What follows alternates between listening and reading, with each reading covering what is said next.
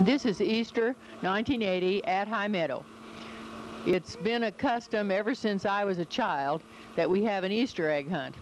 As when Uncle George and I were growing up, we always had an Easter egg hunt with the Gish family.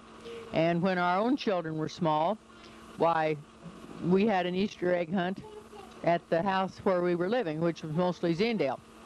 And now we really enjoy having the grandchildren come back and hide the eggs. This year I think that Sherry and Steffi had graduated and they were too old to hunt, so Stacy's the oldest one hunting and the other girls helped with the egg hiding.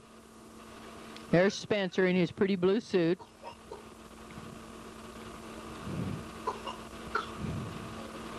You see the wood pile? Grandpa always has a lot of wood out there. I'm not doing a very good job of getting it burned up now. I usually color eggs, but I don't make them very fancy. They just are colored and that's all.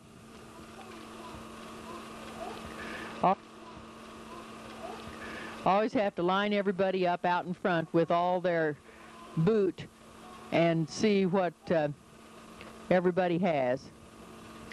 Looks like Sherry has on the plaid shirt. Maudie is in the pretty red jacket. And Stacy is the tallest of the egg collectors. There's Andy and Davy. Oh, Davy has on a good-looking suit, too.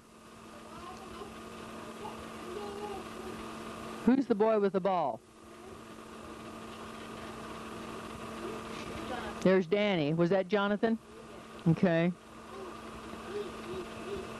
Now they're going to have a wild football game out on the what we call the South 40, out south of the house.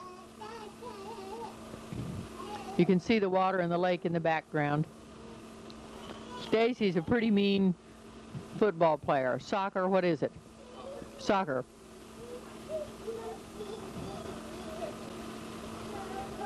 Sun came out.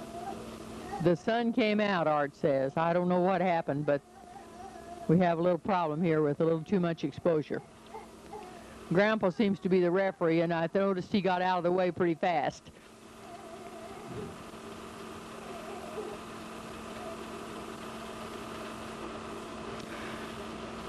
Dad always wanted to have the boys play ball. He was always disappointed that the Zindale school didn't have an indoor basketball court so that the boys could have the opportunity to play ball like he did when he was in grade and high school.